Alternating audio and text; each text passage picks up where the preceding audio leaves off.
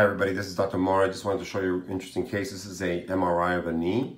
If I give you some perspective, it'll give you a better idea of where we are. That's a femur, tibia, patella, quadriceps tendon. This is the PCL right here.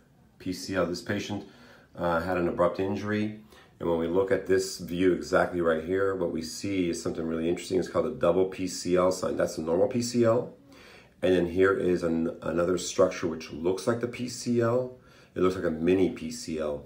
This is actually called a double PCL sign, which is suggestive or actually diagnostic of a bucket handle medial meniscus tear that's displaced in the notch. So here it is, bucket handle tear displaced in the notch.